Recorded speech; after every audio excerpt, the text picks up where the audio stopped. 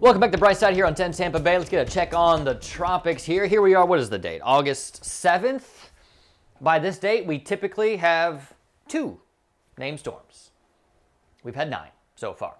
And we've got 90% of the hurricane season less to go, at least typically for the amount of activity that we see. So here we sit. The activity obviously typically begins to increase, and then it just increases even more. The peak of hurricane season on September 10th. You're probably saying, why are you telling me this, Grant? Yesterday, the National Oceanic and Atmospheric Administration issued their updated forecast for the hurricane season. Now, the normal season sees 12 named storms, 6 hurricanes, and 3 major hurricanes.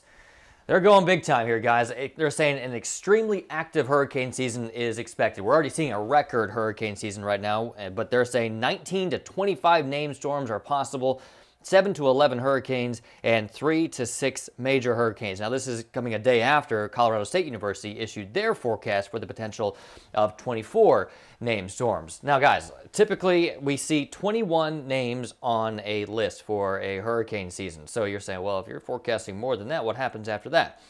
We start using the Greek alphabet. If we run out of names, that would be alpha, beta, gamma, delta, so on and so forth. We've only had to do this once. That was in 2005.